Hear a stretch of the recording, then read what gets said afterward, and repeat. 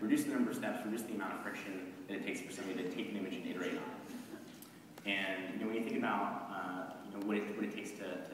modify an image,